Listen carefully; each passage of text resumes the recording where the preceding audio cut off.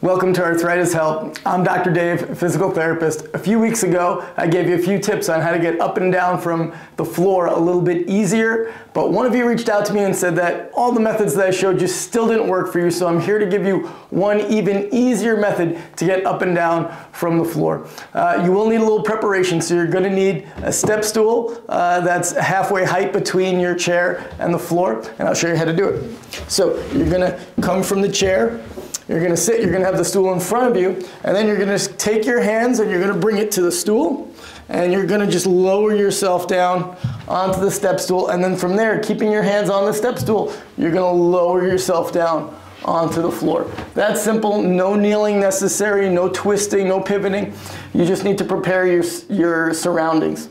So from here, we're gonna just put the hands up onto the step stool, bend your knees, you're gonna press through the floor to come up onto the stool, and then you're gonna do the same exact thing one more time. It's even easier the second time. 1, 2, hands right on the on the chair. You're gonna bend your knees, you're gonna press through the hands to bring yourself up, and then you can just store your stool away. Easy peasy, done and done. I hope that helps you, and if you have any trouble with any of the videos that I have, just reach out to me through my website, www.arthritishelp.info. Take care, everyone.